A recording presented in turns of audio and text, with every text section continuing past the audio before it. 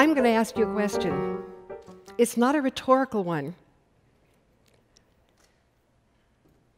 Would it be okay with you if life got easier? Well, listen, don't answer yes too quickly, because we are so used to having things being complicated in our lives, aren't we?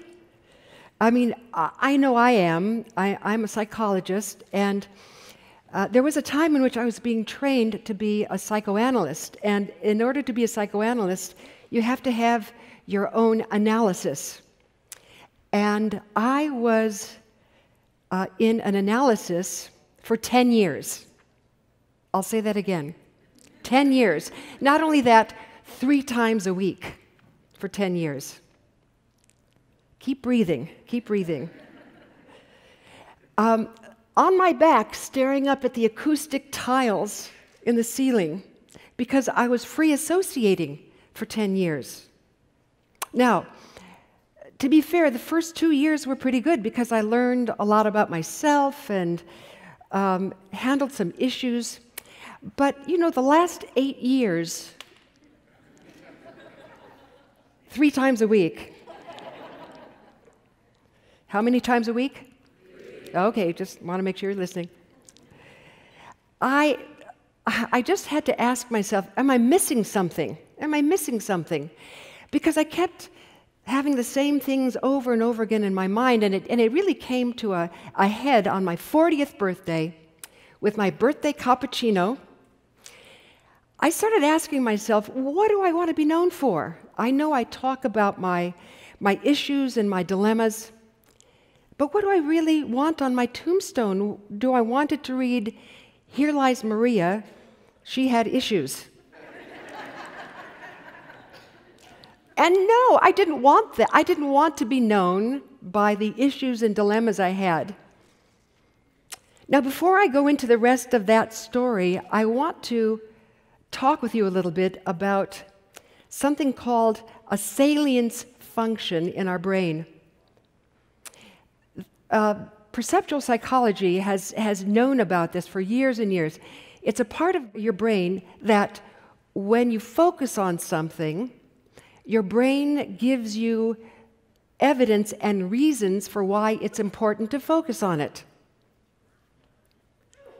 And I saw that my brain had been focusing on the same sorts of things, and I didn't want that anymore. So I turned my attention to, what do people I admire focus on? What are they talking about? The Dalai Lama, Nelson Mandela, Eleanor Roosevelt, whoever it was, what were they talking about? They certainly weren't talking about their issues. They were interested in making a contribution. And I said, you know, that's what I want. What I really want on my tombstone is, "Here lies Maria. She loved us. We loved her. And life was better because she was in it." And I say, that's what all of you want, isn't it? I mean, listen, isn't it? I say that's what everybody wants. Now, do you ever get tired of what you're thinking? Do you ever get bored with your thoughts? Come on, tell the truth. Yeah, really, come on. I have a girlfriend who said, "Maria, I am so bored with what I'm thinking. If I have to say the same thought again, I don't know what I'm going to do." And of course, that was another thought that she kept thinking over and over again. But getting back to the salience function of our brain, I started thinking, what if I focused on the contributions I want to make? You know, because let's face it, when we talk about the contributions we want to make, we settle into a different space, and that could be called the ontological space, ontology being one of the aspects of metaphysics that concerns itself with being. not thoughts and feelings. Now, don't get me wrong, thoughts and feelings are important sometimes, but have you ever noticed in your own mind that your brain is, sometimes it's happy, sometimes you're sad, sometimes you're nervous, sometimes you're excited. You can be all that within 3 minutes, yes? I mean, really, if you look at it, your thoughts and feelings come and go. But there is something inside of you, which is who you are. That's a constant. Who you are ontologically, not who you are psychologically. You see, you and I, we have the power to shift our focus from one lens to the other.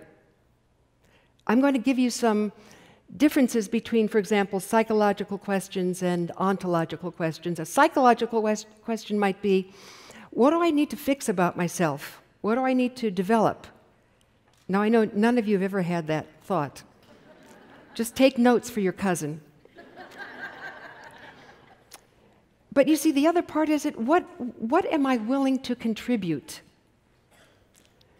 Instead of saying, where have I stopped myself and why have I done this, what are my lessons and how will learning them help me grow in my ability to contribute to others? Instead of, why is this happening? Why to me? Why now? What if we asked, how can I use this experience to make a difference, even what I'm going through? Now, are you interested in learning how to shift your focus from your psychological to your ontological lens? Are you interested? May I hear a yes? Okay, I was just, making sure you're still awake. This is how you do it. So, right now, think of one person who you admire right now. Could be Mother Teresa, Nelson Mandela, someone. Good. Now, think of 3 things that you admire about them. Are they generous, compassionate, brilliant, inspiring? What are they? What are those qualities? You have them down now? Because here's the secret. Those qualities are you. This is you. This is who you are. You see, I didn't tell you who to name, did I? Where did it come from? That came from you. I didn't tell you exactly what to say, what the quality, did I? I mean, if I tell you I love blue, it must be because I know about blue. Similarly, if I say I love someone who's compassionate, I have to know what compassion is. It resides inside of me. And so it does for you. And you see, there's something about looking at who do I admire and what qualities do I admire in them, and being willing to see that these are qualities that are inside of me can make a difference in the most interesting moments. For example, about 10 years ago, I was being treated for breast cancer, and I had very, very rigorous chemotherapy, 8 sessions. And around the 7th session, the nurse who was putting the needle in my arm, he got very nervous. He couldn't find a vein. Now, I know that many of you have had that experience. It is really terrible, and I was kind of freaking out myself, Except I said at one moment, I said, wait. I love people who are compassionate. What is one thing I can say to this person? Literally. And I said to him, I know you want to take care of me. I trust you absolutely. And he kind of sat up. And in that moment, I felt great because I could shift the focus of my attention from my discomfort to a contribution. And he ended up putting the needle in my arm within 30 seconds to a minute.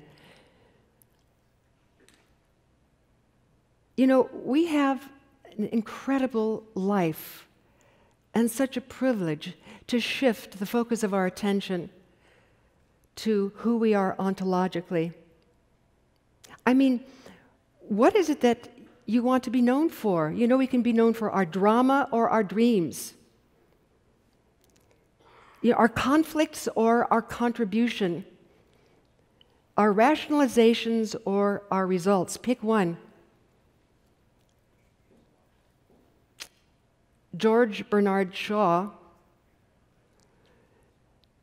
had a very strong opinion about this. He said, "This is the true joy in life, being used by a purpose, being considered by yourself to be a mighty one, being a force of nature instead of a feverish, selfish little clod of ailments and grievances, complaining that the world will not devote itself to making you happy." What if we saw that each time we shifted to who we are and made a contribution, we actually created a sweet moment, a luminous moment that we could look back on, you know, as though our life was a path, and there were these beautiful golden candles, lanterns, and they shed a golden glow on our path, a number of them, and each one was a moment where we shifted from who we are psychologically to who we are ontologically. And when you look back, you see it was a fine path. So, every time you are tempted to think about whether or not to fix yourself, here's a 3-step formula. Number 1, think of someone you admire. In that moment, number 2, think of 1 or 2 qualities that they contribute. Number 3, contribute it in the moment. It can be in a coffee house, in line. It can be with your family or with a sick friend.